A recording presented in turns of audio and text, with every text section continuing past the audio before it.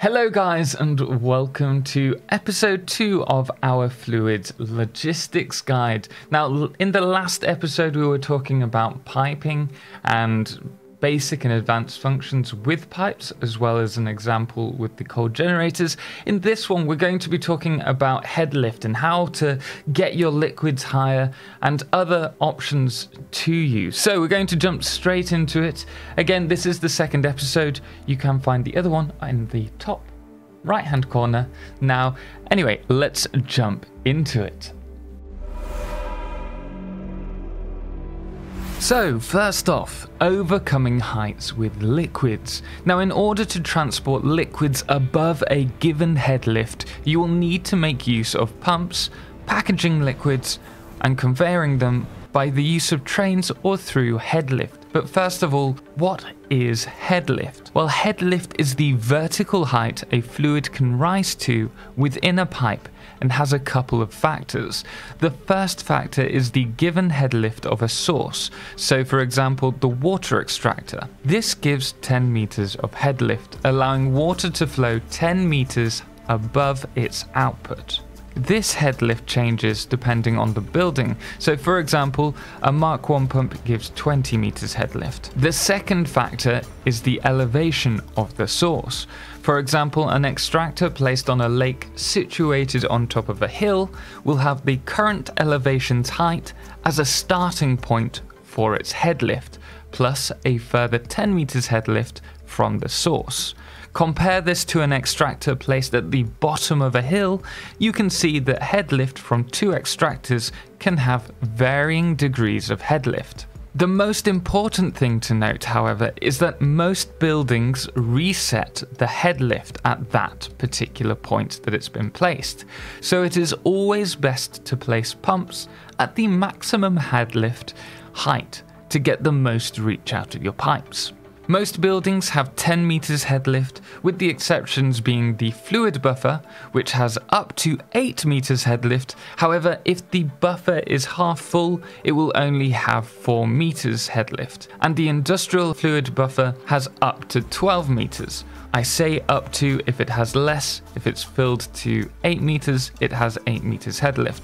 Also note that you'll find all buildings have between 10 and 20% leeway on this headlift. Moving on, we have pumps. Now, in order to surpass the headlift, we can actually use pumps. The Mark 1 pump has 20 meters headlift, and the Mark 2 pumps have up to 50 meters headlift. Pumps need to be powered and can be placed directly onto pipes or walls, and when placed on pipes, you can see how much they increase the headlift by with a visual simulation of water flow. You can also snap other pumps to this headlift, which is a great new addition to quality of life. And just a quick note on using pumps along horizontal sections of piping. Generally speaking, it's not required, as what will happen is that a pipe will fill up segment by segment and eventually fill up the end container or refinery. However, you may want to make sure that you have a valve just at the end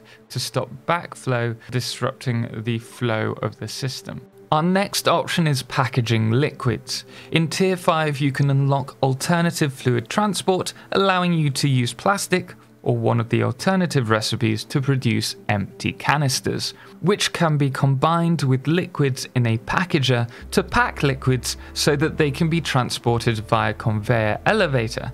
Now this method takes considerably more work to set up, but it can actually save you power versus pumps over larger heights. But note that as well as packaging, you will need to unpack the liquids as well.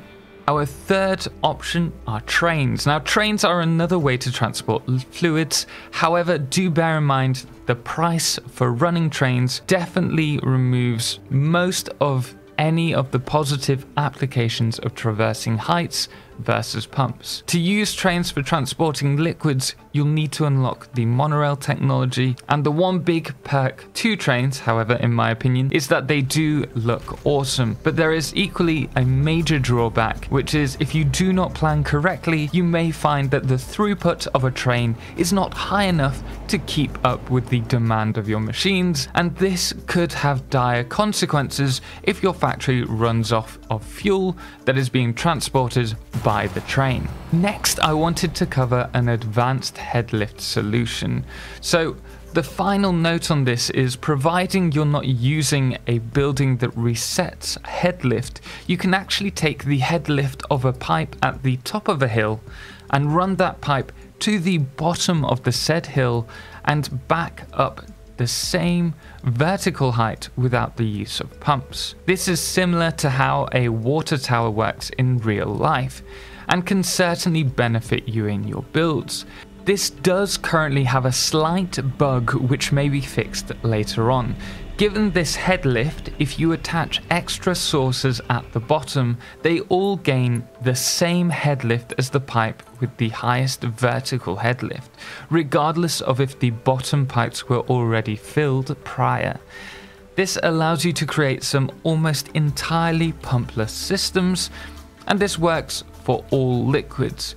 Do note though that, as I mentioned earlier, this may be patched at a later date, and yes, you can actually abuse this by packing liquids and sending it up to the top of a tower to filter back down, and then use that headlift to bring the liquid back to the top, creating a loop.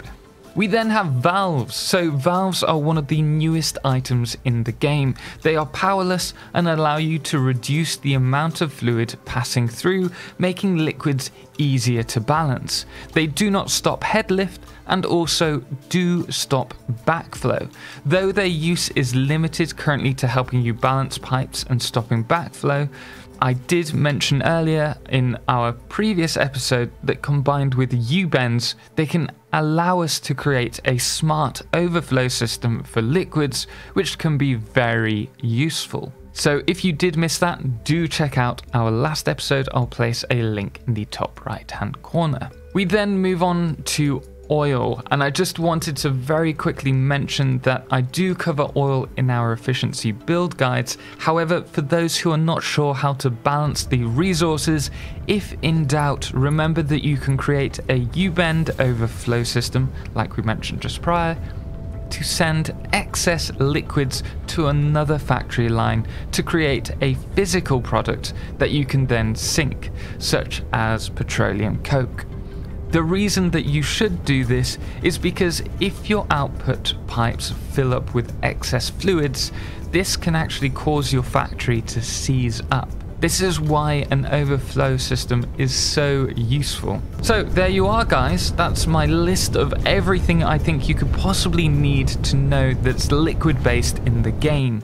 Now, I don't think I've missed anything, but if I have, then please do let me know in the comment section below. And if you want to see more of my content, then don't forget you can join me on Twitch or subscribe to me on here if you haven't already. Anyway guys, until next time, thank you so much for watching, and obviously thank you so much to everyone who supports the channel, most notably our Solar Eclipse patrons, the Calamity, Bo Papa and Tommy Ostgard, as well as our Lunar Eclipse subscriber Matt Lippard. Thank you so much. And not to mention our blood moon of the day, which is Papa Snoozy. Anyway guys, until next time, thank you so much for watching, and as always, ciao for now.